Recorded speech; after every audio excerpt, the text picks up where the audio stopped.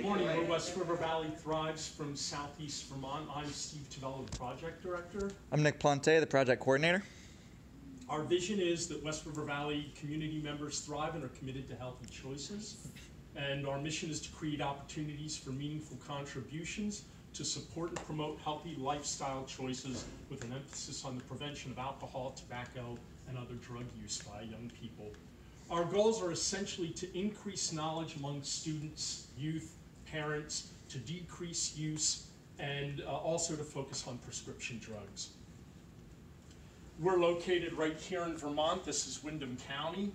We're part of a four-part prevention partnership in these four areas. This is our area, and moving in even further, these two towns come over here, and these are the 7 towns that we're responsible for. It's a small population, but a large geographic area.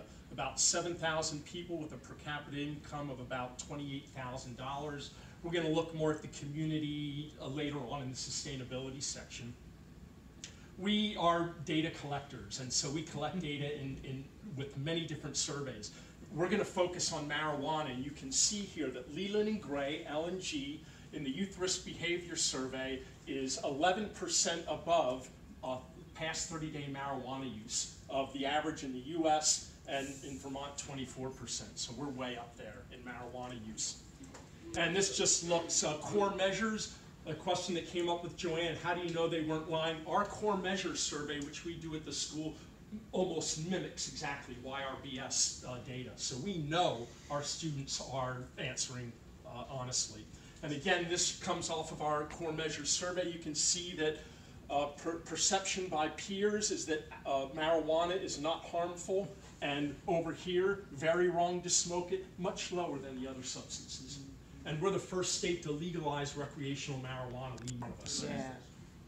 So we have a pretty detailed logic model, and we're looking at perception of harm. I'm just going to point out a few things here. 13.25% of high school students think they greatly risk harming themselves by smoking marijuana versus the state average of 24.5%. We know we need to collect more qualitative data. In another survey, the parent survey that we do annually, 33% of parents report the perception that most parents allow their children to use marijuana in the home. Our coalition's comprehensive strategies are to increase young people's and adults' perception of harm from smoking marijuana by 2%, and here by 1% in past 30-day use. We think that's actually pretty significant given that we're the first state to legalize recreational marijuana. These percentages may seem low, but it's tough in Vermont with those perceptions. This is just a piece of our coalition's strategic plan. To give you an example, we have the strategies laid out in their categories, who will do what by when, the resources that are needed, and then who needs to know about it. Our evaluation data comes from all these different surveys, and also our biannual DFC report with comments that come back from our program officers for you DFC folks, and our biannual evaluation that we contract out to a third-party evaluator. As far as sustainability is concerned, we're looking ahead now 3 years. So we match here our DFC grant. We probably have a greater in-kind than the 100% match. We also are funded through various other grants, and one of those that we hope to get next year is a local foundation who has supported us in the past. And then we hope to increase individual donor, fine, penalty, and line item government things. We have small towns, so we're not going to get a lot of money out of our towns. So back to our community and sustainability. Some of the challenges in getting an active coalition, and our coalition is increasing in its activities: low population density, low per capita income, large geographic area, multi-generational poverty, higher rates of substance use. But our strengths is that we have strong communities in many ways.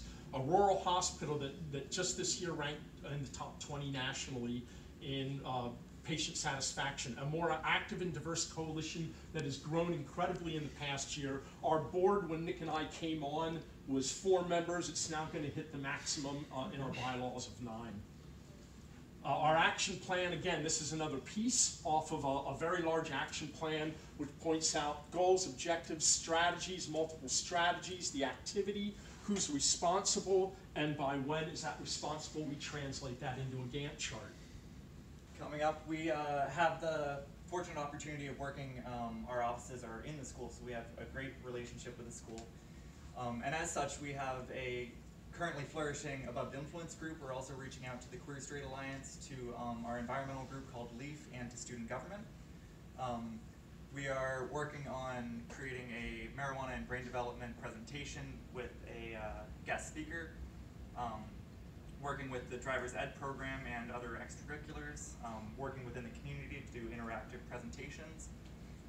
We also have some community collaboration activities and policy advocacy that we're working towards with the select boards and planning commissions for town modification, as well as multiple committees, including Community Hope and Action, that puts on monthly substance-free dinners events, which, yeah. So moving forward, here's just some pictures we wanted to show you of us working with students and some activities that we do, and then working within the community to build more skills within the community through trainings and through our coalition meetings. And if we have enough time, I'd like to play just a couple videos of some fun activities that we did. Oh. So this is a activity we did at a farmer's market where we had them play cornhole with impairment goggles to show the effect on coordination that alcohol can have on you. And that if you're not able to play a game well, then you probably shouldn't get in the car. No, that's her stumbling, that's not dancing. She was having a really hard time standing up with that. Hey. All right, and then this is we had a trivia wheel that we developed, that we do for vaping trivia that the students ran during lunchtime. That was a huge hit. We had probably 80% of the school interact with that, which was pretty incredible. Oh, the audio's not coming through, but here's an example. The wheel. Well, we made the inserts board. The wheel came from Our Partnership for Success grant. Yes. And you can switch out the items in there, so you can do vaping, marijuana, alcohol, trivia, because those triangles come out.